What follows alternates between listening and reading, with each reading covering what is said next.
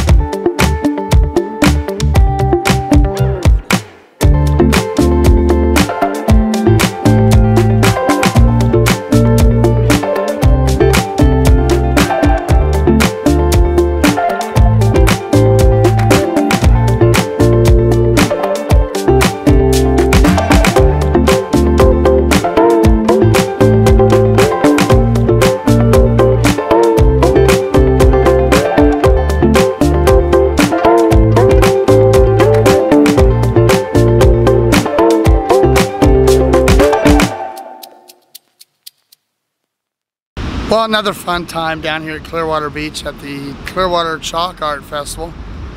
Not a lot of finished works done, but due to Tropical Storm Nestor blowing through, and a lot of people up north hear a tropical storm and they're all freaking out.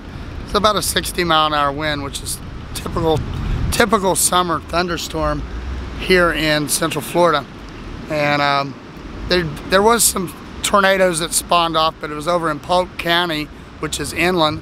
No one hurt or injured, and a small tornado touched down and hit a mobile home here in Clearwater, well, in Largo. Wasn't that bad. I tell you, all the events going on this weekend, several were canceled. One I couldn't go to, the Dunedin Stone Crab Festival. I didn't get to go to that because they canceled that one up. Just so many things to pick and choose. I tell you, I could not do this channel if I wasn't in Florida. If I was still living where I grew up, I would be done in a week up in Kentucky. There's absolutely nothing going on up there because Florida is the second largest state for tourism. How California beat us out, I don't know. Kentucky, number 38 on the list. There's some things to do up there, not a lot. Some caves, some horses, some bourbon factory distilleries and things like that, but not as much as you got here in Florida. There's just so much to do, so many things going on, and it's always warm. I've seen some photos of some people that I went to school with at a football game Friday night, and they all had coats and sweaters and hoodies on, and I'm like, oh my, I don't even own a coat.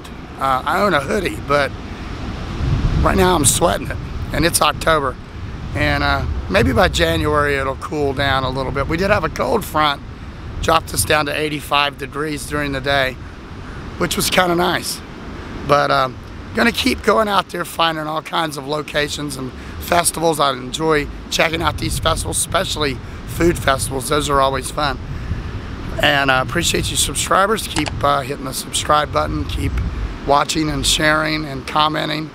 And I'm gonna keep going out there making it a great day because you deserve it.